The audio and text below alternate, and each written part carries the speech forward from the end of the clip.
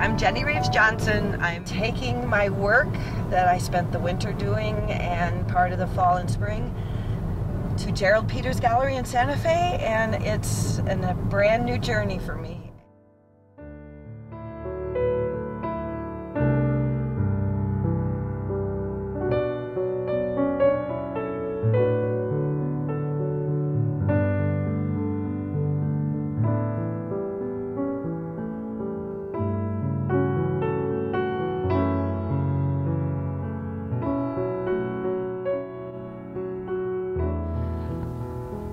I'm so happy to be in this show. I'm honored to be featured with the other artists that are featured in this show.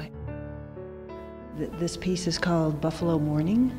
This area of Elk Mountain that I depict is very harsh weather, harsh environment to live in, but Buffalo love it. Everything I depict on the environment is actual from the environment where buffalo might live, but where these buffalo actually lived as well. In the 70s when I worked in New Mexico, it was just an incredible dream to be part of the art world in New Mexico, and here I am. Okay, this is called Women and Water. My attention was focused on women having to haul water throughout the world.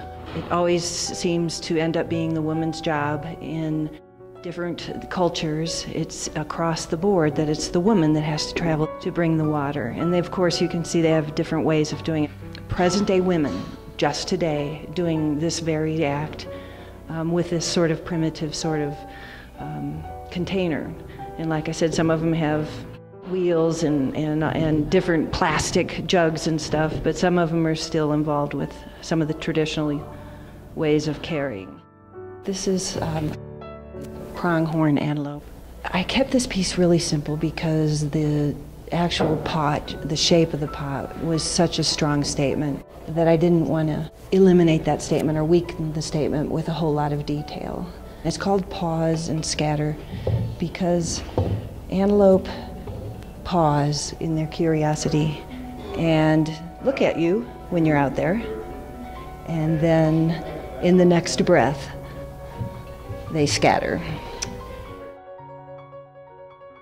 This is called Edgar and Allen's Garden Party, and I was going to do a theme of ravens because ravens are in my life and everyone else's life. The story behind this is that they had these grapes and they shared the grapes with each other. They would pick a grape up and take it to the other raven, and eventually other ravens appeared on the outside of their environment and wanted to join in and wanted some grapes and share it with the wild ravens and crows. This piece is called Mediodía. It means middle of the day or noon. One day I was in the desert helping an art professor make his adobe bricks, and I was so amazed to find that there were quail there in the outrageous cactus dry desert. I just envisioned quail in a more lush atmosphere and environment.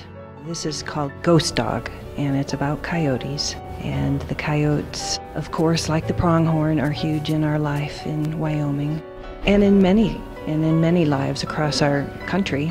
Coyotes have a stride that's low to the ground and fluid, and that's what this piece is based on. I'm Jenny Reeves Johnson, and I see my work here, and it makes me really proud.